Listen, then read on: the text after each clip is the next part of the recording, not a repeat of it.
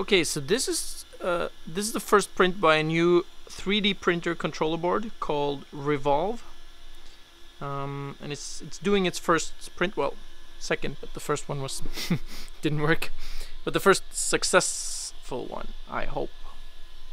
So this is the board. It's called Revolve because it's replicate evolved. So it's a new, the third generation of replicate in a way. So it's got 6 stepper drivers, TMC 2130. So it's got stall detection and a lot of other cool features for noise cancellation.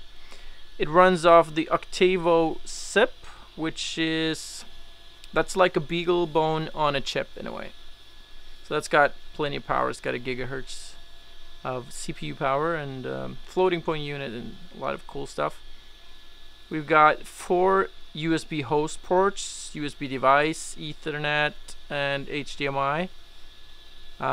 6 end stops inputs, 4 thermistor or thermocouple inputs. So that's runtime configurable. That's new.